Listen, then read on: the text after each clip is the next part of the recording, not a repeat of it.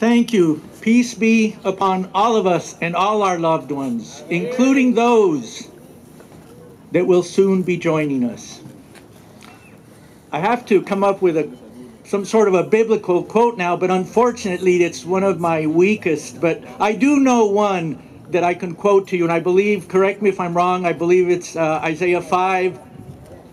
Woe is me. That's it.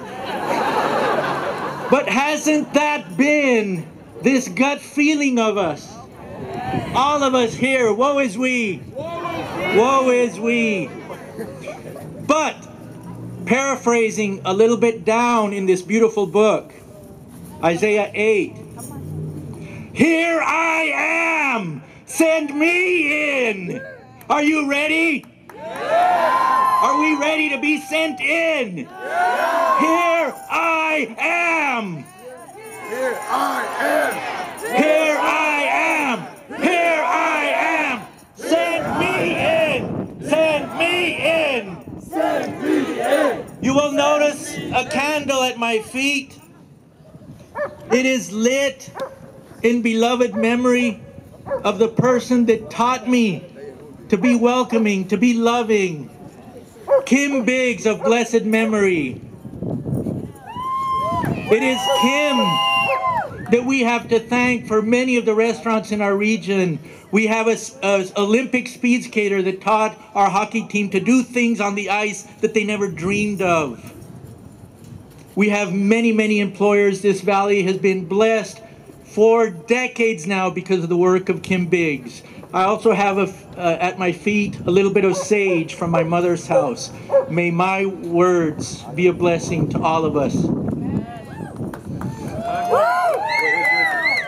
I just returned from Washington, D.C. not long ago, and a beautiful, beautiful, powerful woman noticed that I was very cold, and she gave me some of her warmth in the form of an article of clothing.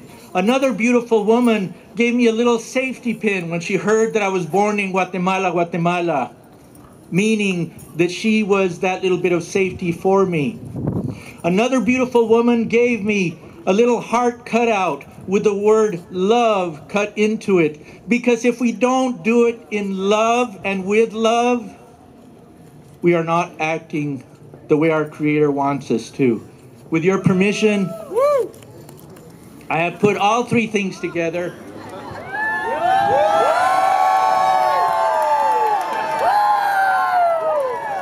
From over 750,000 of beautiful, powerful women, I bring you warmth, I bring you security, I bring you above all love for all of us to work together. In 1964, in an event just like this, 1964, there was a young woman, the wife of a minister, and she needed to do something about our increasing military presence throughout the world. 1964, and she went to a march, and she brought back pamphlets, and she brought back articles, and she brought back ideas. And wherever she went, she left them. If she went to the dentist, if she went to the market, if she went anywhere, she would leave these little articles. And she left some on her husband's desk.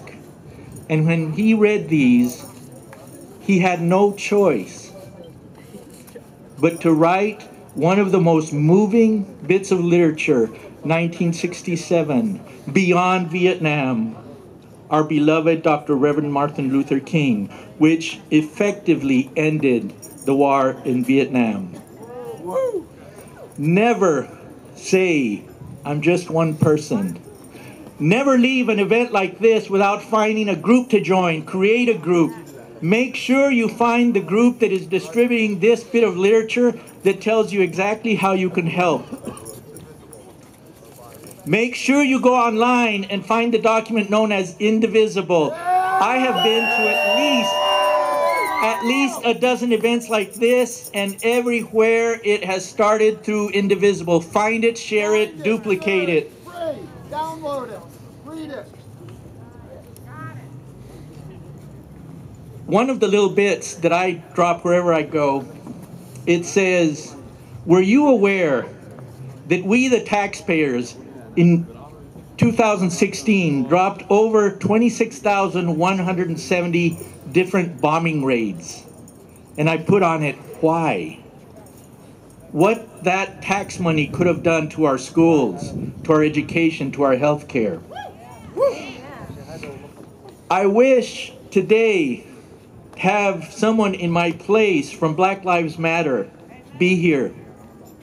Because the first thing that I would say, this horrible feeling deep inside me has only been a few days. This has been your reality for hundreds of years. Show us the way. Show us how to survive this. I wish that instead of me up here was someone from Standing Rock.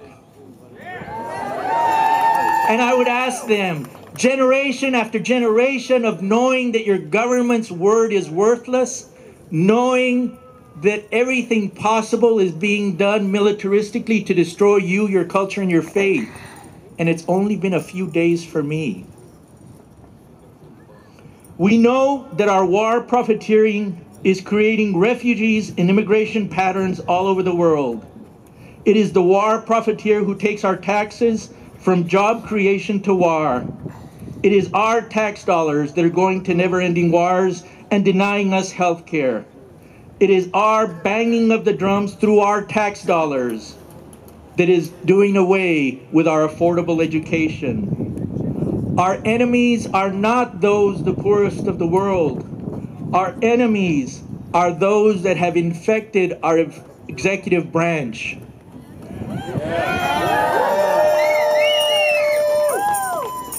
Those that are not concerned with school-to-prison pipelines, Betsy DeVos,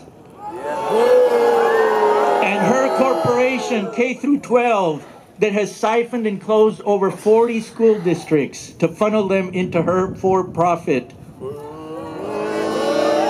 Her online predatory student loan system under investigation. The person that will soon, possibly, if we remain silent, be in charge of climate check. Rex Tillerson, the chief of ExxonMobil. If there's something that all of us have to realize is that we have less than 2 years to do away with voter suppression, gerrymandering, and all of the illegal tactics. We can do it. Don't forget the Supreme Court nominee. The Supreme Court nominee. By the way, people have been looking over his judicial record to see his stance on immigration, and it's very, very close, just a little bit tilting towards being anti-immigrant, but it's very, very close. However, what is not close at all are his rulings that have to do with militarized police violence. It is his belief that militarized police have the authority and the right to kill you without due process, because it is part of their qualified definition. The police in this country, a week ago, the rights to Through food insecurity, we have over 18 million homes where the children will go to bed hungry tonight. of ICE. We throw away more than 50% of the food that we make. And yet, if we are not vigilant, Sonny Perdue will be the person of Perdue Chickens, one of the greatest criminals of the food industry, will be the person that decides what food is, what agriculture is, what is natural in our food. He will be the person that is in charge of the Supplemental Nutrition Assistance Program that is one of the few last remaining straws for starving children. But to me, of all of these horrible cancers that are within our executive branch right now, the worst is the national white nationalist. And this is a quote from Steve Bannon's own radio program. If we are not vigilant, this is our chief of staff. Darkness is good. Darth Vader is good. Satan is good. That's power. It only helps us when they get it wrong. Now, who are they that he's referring to? We are they.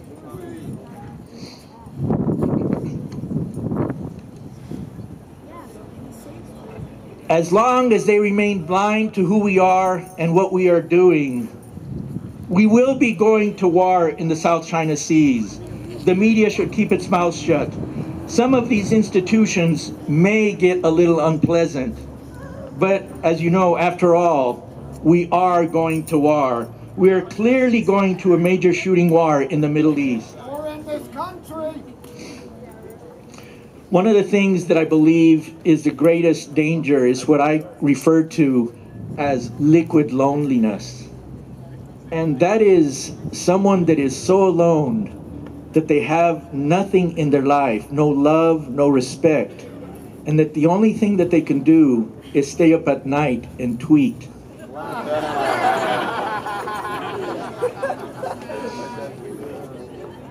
If I may call upon our loving mother and her child born in Bethlehem, refugees forced to flee violence. May we be as ever vigilant as those that profit from war. Are we ready to be sent in? Isaiah 8. Here I am, send me in, Lord. Thank you.